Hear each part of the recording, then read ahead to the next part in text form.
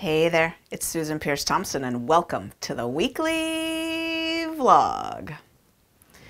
I want to share with you this week an experiment that was run that really gives us insight into a phenomenon that I think probably anyone listening to this vlog can relate to, and it really informs our food journey and how we go about trying to get our food in order and lose weight and do our food differently from now on. It has to do with the topic of whether we're choosing what we eat. So let's dive into the subject of free will. I want to tell you about a neuroscientist from Colombia who was the chair of the Department of Physiology and Neuroscience at NYU, New York University, for 35 years.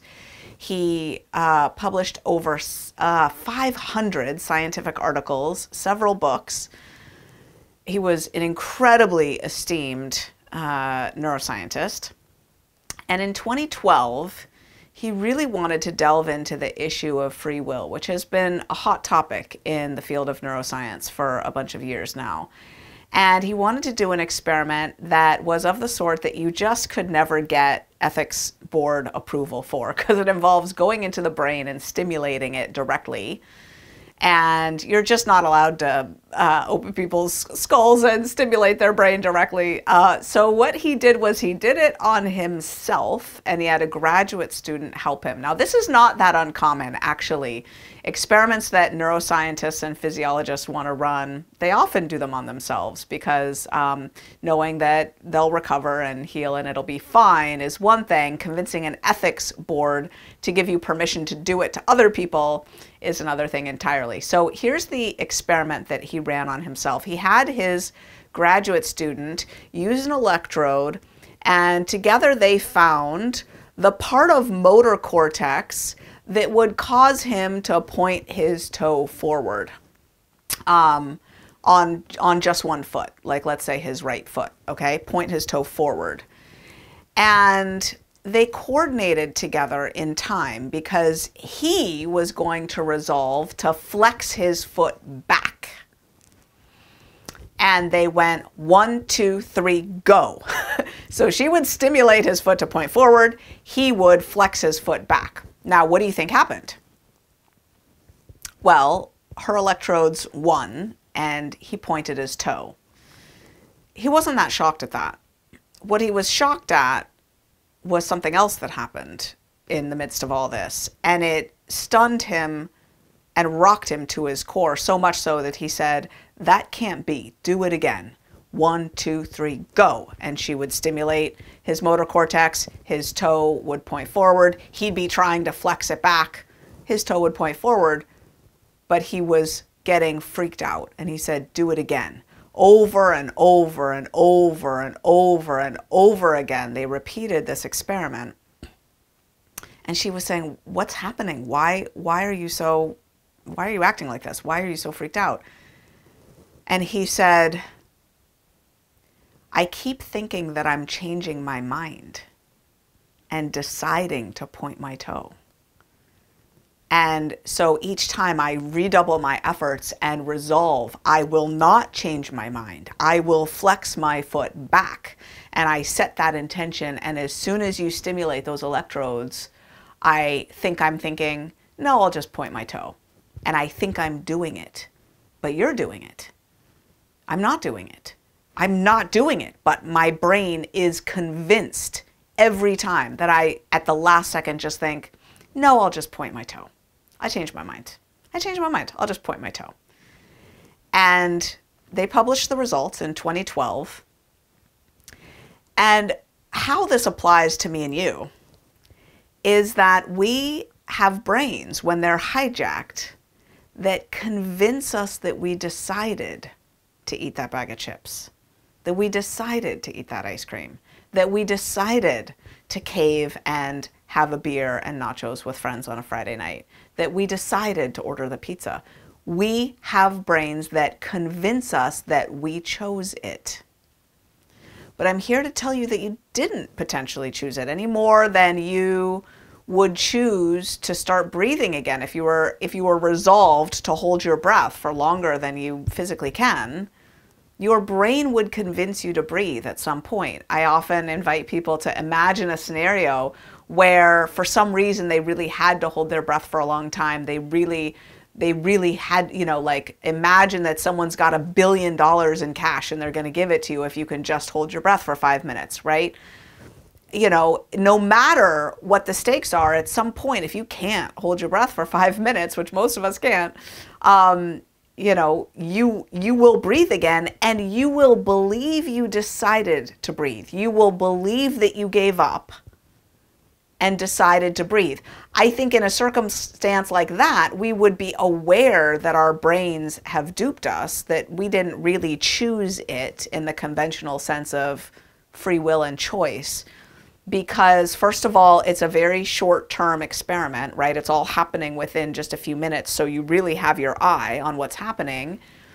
And second of all, we think of breathing as a deeply physiological, brainstem generated activity. But food is no less deeply physiological, no less lizard brain-esque, if you will, right? And our eating takes place over a longer period of time. And what I mean by that is the conditions that set up our brain to be convinced that we need more food happen on the order of weeks and months, not seconds and minutes like breathing. Over a period of time, if your brain becomes convinced that you're starving, it will dupe you into choosing more foods, and not just more foods, but the most calorically dense foods. And in our food environment, those foods all have sugar and flour in them, right? Oh my gosh. And so the consequence of that is that when you watch yourself choose to eat these foods, when you've promised yourself you won't, when you're so committed to eating bright or to eating according to the food plan that you've chosen that doesn't include those foods, you feel like you're letting yourself down. You feel like a failure. You feel like perhaps you don't love yourself, or you're not committed enough, or there's something wrong with you fundamentally. And over long periods of time and many failed attempts, it can be incredibly demoralizing and lead to a lot of self-deprecation and even self-loathing. And the niggling feeling that you probably have really deep-seated psychological issues. So what I'm doing here is highlighting the importance of getting your brain on board with your attempt. The importance of not having a brain that's convinced that you're starving, right? And one of the key factors in this is leptin and leptin resistance, right? Leptin resistance, by definition, is a brain that believes that you're starving to death. Leptin is the hormone that tells the brain, you're okay physiologically, fundamentally, you have enough fat stores on board to survive.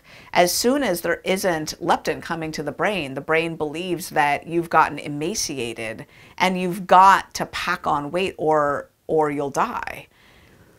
And the trouble is, if you're hefty and, and living with overweight or obesity in this day and age, what's probably also happened is your triglycerides are up, your baseline insulin levels are up, and your inflammation is up.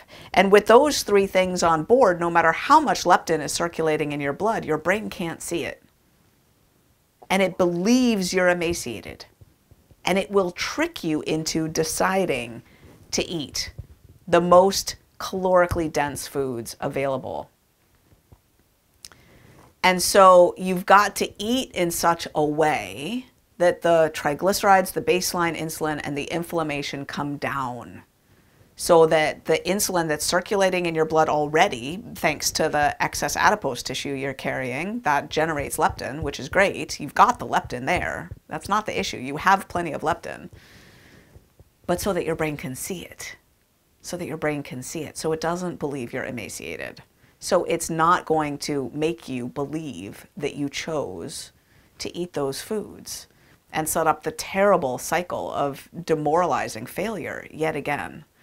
And so this is where bright lines come in so helpful. Those clear boundaries that just say, I don't eat sugar, I don't eat flour. Why? Because when I don't eat sugar and I don't eat flour and I eat according to the bright line eating food plan, which includes a lot of vegetables, my blood is going to get so healthy so fast. Inflammation's going to come down. Triglycerides are going to come down. Baseline insulin's going to come down. And suddenly I will have a brain that's not battling me and not duping me and convincing me that I'm choosing to eat all these foods that I don't want to be eating. So it's a powerfully rewarding upward spiral of action and reward when you eat according to the bright line eating food plan. You give yourself a brain that doesn't need to do otherwise and that won't trick you. Oh my gosh. So thank you, Rodolfo Llanas. That's the name of the professor, Rodolfo Llanas, L-L-I-N-A-S. He was from Colombia, Rodolfo Llanas. Thank you for doing that experiment. It's absolutely eye-opening, and all of us are benefiting from understanding how the brain really works at these subterranean levels. It's mind-blowing how we can be fooled. But we can be, and it's very empowering to know that. So, especially when there's a solution, right? Especially when there's a way to have a brain that's not hijacked and that will not trick us into eating those foods. Oh my gosh, what a relief, right? Yes, so that's the weekly vlog. I'll see you next week.